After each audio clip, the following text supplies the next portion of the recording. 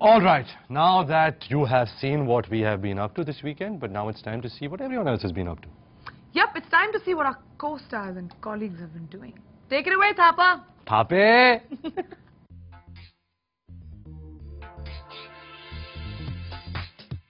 Akshay Kumar is in a fashionable frame of mind these days, or would be if Austin Powers were considered a style icon. The Khiladi hit the ongoing fashion week, attending Neeta Lulla's show in an outfit that was supposed to be a nod to the retro feel of his forthcoming Action Replay, but somehow brought the not-so-suave spy to mind instead, right down to the glasses. And here's the concern, he's going to be hitting the replay on retro more than anyone could have imagined. Yeah,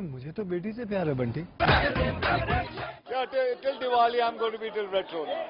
But surely there are other 70s stars, actual icons that he could emulate instead.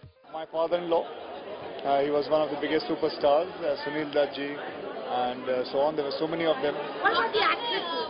Actresses, Mumtaz. She was one of my favorite actors. Yes, well, as Akshay travels back in time, the one thing we want to say to him is in fact in the words of Austin Powers. Yeah, baby, yeah! In Mumbai with Aditya Wadhwani, Anisha Beg for NDTV.